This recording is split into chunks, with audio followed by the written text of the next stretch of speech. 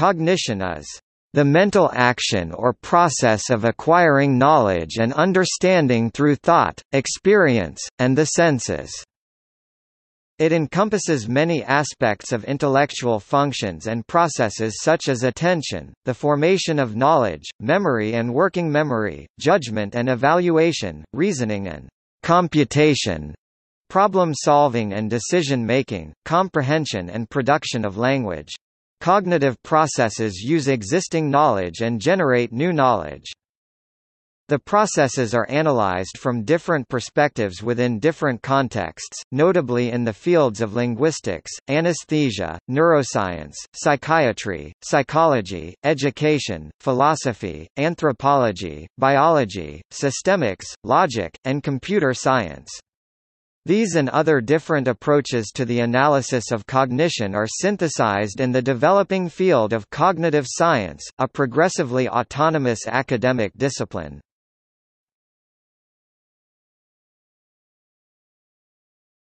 Topic: Etymology.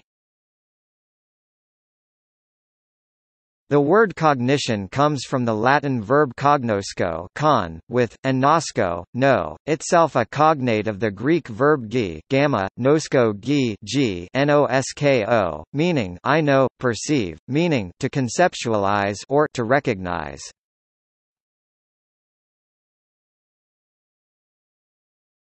Topic: The beginnings of the studies on cognition. The word cognition dates back to the 15th century, when it meant thinking and awareness. Attention to cognitive processes came about more than 18 centuries earlier, however, beginning with Aristotle 384 to 322 BC and his interest in the inner workings of the mind and how they affect the human experience. Aristotle focused on cognitive areas pertaining to memory, perception, and mental imagery. He placed great importance on ensuring that his studies were based on empirical evidence, that is, scientific information that is gathered through observation and conscientious experimentation.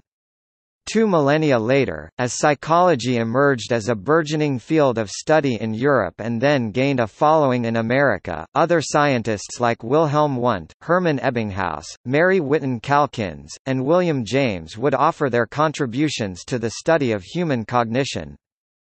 Wilhelm Wundt (1832–1920) emphasized the notion of what he called introspection, examining the inner feelings of an individual.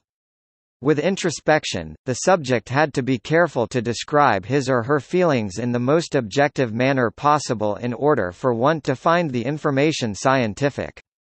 Though Wundt's contributions are by no means minimal, modern psychologists find his methods to be quite subjective and choose to rely on more objective procedures of experimentation to make conclusions about the human cognitive process. Hermann Ebbinghaus (1850–1909) conducted cognitive studies that mainly examined the function and capacity of human memory. Ebbinghaus developed his own experiment in which he constructed over 2,000 syllables made out of non-existent words, for instance EAS. He then examined his own personal ability to learn these non-words. He purposely chose non-words as opposed to real words to control for the influence of pre-existing experience on what the words might symbolize, thus enabling easier recollection of them.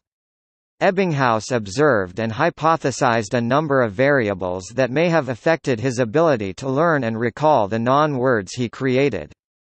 One of the reasons, he concluded, was the amount of time between the presentation of the list of stimuli and the recitation or recall of same. Ebbinghaus was the first to record and plot a learning curve and a forgetting curve. His work heavily influenced the study of serial position and its effect on memory, discussed in subsequent sections. Mary Whiton Calkins (1863–1930) was an influential American pioneer in the realm of psychology. Her work also focused on the human memory capacity. A common theory, called the recency effect, can be attributed to the studies that she conducted. The recency effect, also discussed in the subsequent experiment section, is the tendency for individuals to be able to accurately recollect the final items presented in a sequence of stimuli. Cochrana's theory is closely related to the aforementioned study and conclusion of the memory experiments conducted by Hermann Ebbinghaus. William James (1842–1910) is another pivotal figure in the history of cognitive science. James was quite discontent with Wundt's emphasis on introspection and Ebbinghaus' use of nonsense stimuli. He instead chose to focus on the human learning experience in everyday life and its importance to the study of cognition. James's most significant contribution to the study and theory of cognition was his textbook Principles of Psychology that preliminarily examines aspects of cognition such as perception, memory, reasoning, and attention.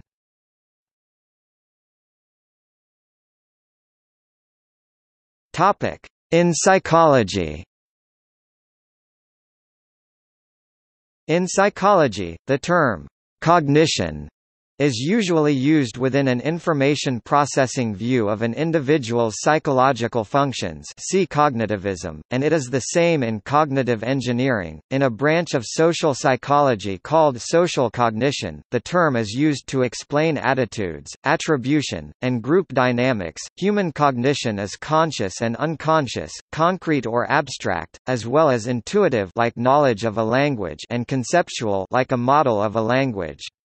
It encompasses processes such as memory, association, concept formation, pattern recognition, language, attention, perception, action, problem solving and mental imagery.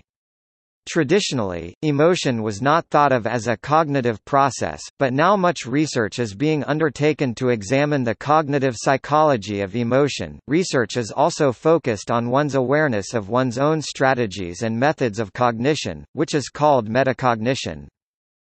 While few people would deny that cognitive processes are a function of the brain, a cognitive theory will not necessarily make reference to the brain or to biological processes. Compare neurocognitive. It may purely describe behavior in terms of information flow or function.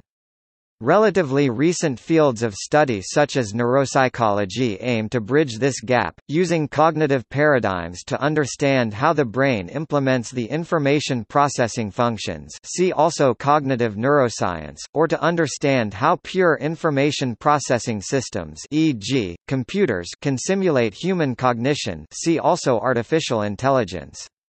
The branch of psychology that studies brain injury to infer normal cognitive function is called cognitive neuropsychology. The links of cognition to evolutionary demands are studied through the investigation of animal cognition.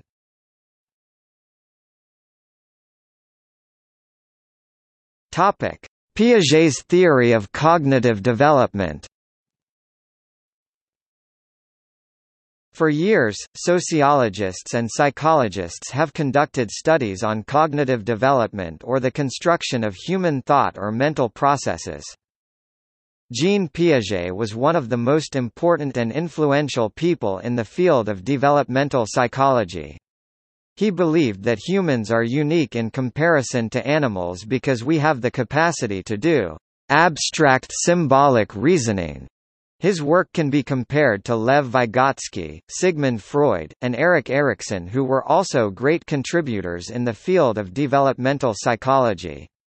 Today, Piaget is known for studying the cognitive development in children. He studied his own 3 children and their intellectual development and came up with a theory that describes the stages children pass through during development.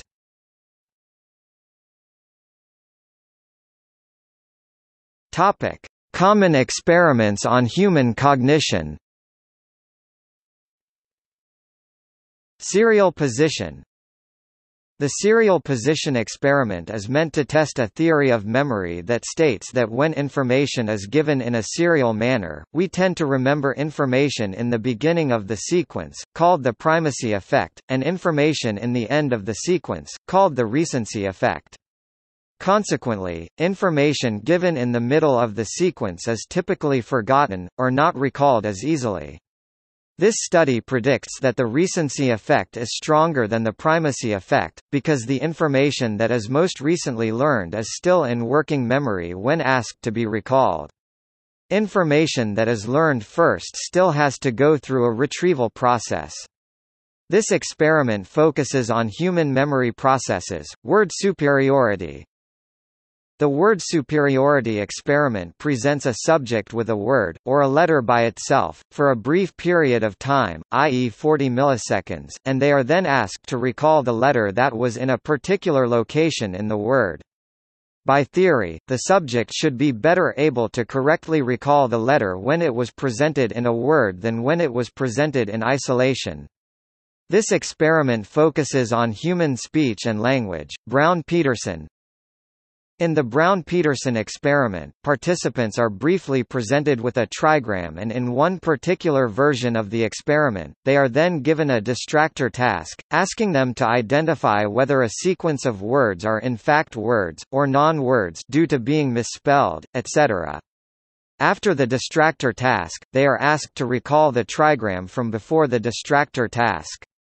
In theory, the longer the distractor task, the harder it will be for participants to correctly recall the trigram. This experiment focuses on human short-term memory, memory span. During the memory span experiment, each subject is presented with a sequence of stimuli of the same kind, words depicting objects, numbers, letters that sound similar, and letters that sound dissimilar.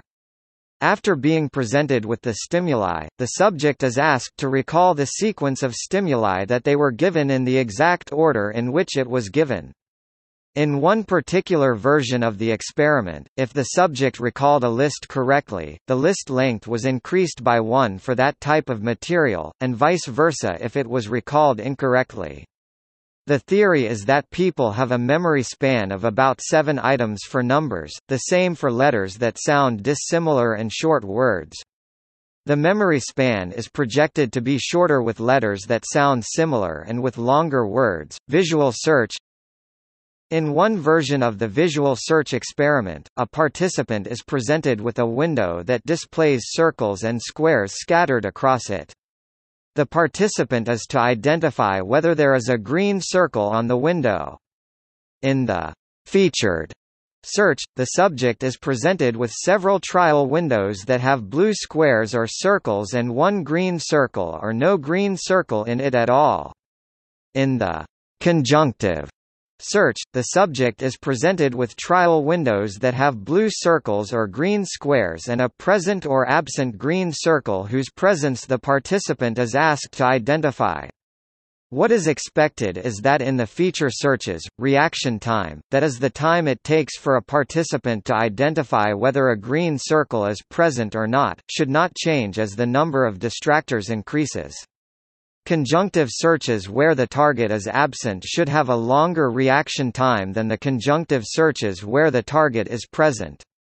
The theory is that in feature searches, it is easy to spot the target, or if it is absent, because of the difference in color between the target and the distractors. In conjunctive searches where the target is absent, reaction time increases because the subject has to look at each shape to determine whether it is the target or not, because some of the distractors, if not all of them, are the same color as the target stimuli. Conjunctive searches where the target is present take less time because if the target is found, the search between each shape stops. Knowledge representation. The semantic network of knowledge representation systems has been studied in various paradigms. One of the oldest paradigms is the leveling and sharpening of stories as they are repeated from memory, studied by Bartlett. The semantic differential used factor analysis to determine the main meanings of words, finding that value or goodness of words is the first factor. More controlled experiments examine the categorical relationships of words in free recall. The hierarchical structure of words has been explicitly mapped in George Miller's WordNet. More dynamic models of semantic networks have been created and tested with neural network experiments based on computational systems such as latent semantic analysis (LSA), Bayesian analysis, and multidimensional factor analysis. The semantics meaning of words is studied by all the disciplines of cognitive science.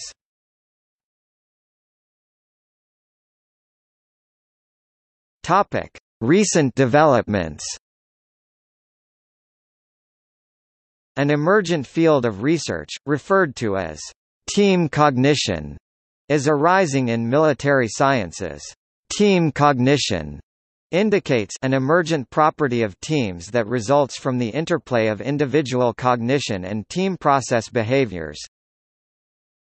Team cognition underlies team performance. Arizona State University East, 2005, Cook N.J., 2005.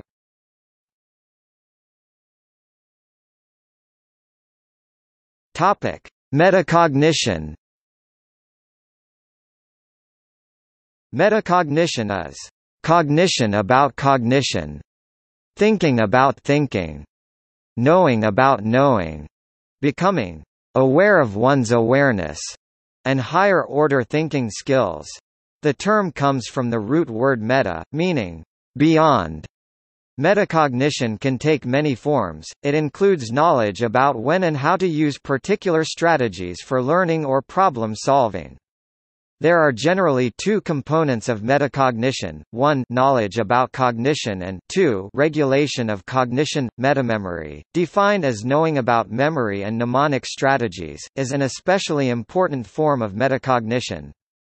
Academic research on metacognitive processing across cultures is in the early stages, but there are indications that further work may provide better outcomes in cross-cultural learning between teachers and students. Some evolutionary psychologists hypothesize that humans use metacognition as a survival tool, which would make metacognition the same across cultures.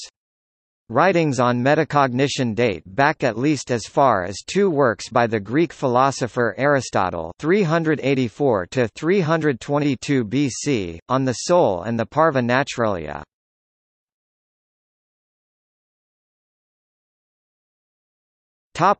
See also: cognitive biology, cognitive computing, cognitive psychology, cognitive science, comparative cognition, information processing technology and aging, nootropic. Outline of human intelligence. Topic: tree presenting the traits, capacities, models, and research fields of human intelligence, and more. Outline of thought. Topic: tree that identifies many types of thoughts, types of thinking, aspects of thought, related fields, and more.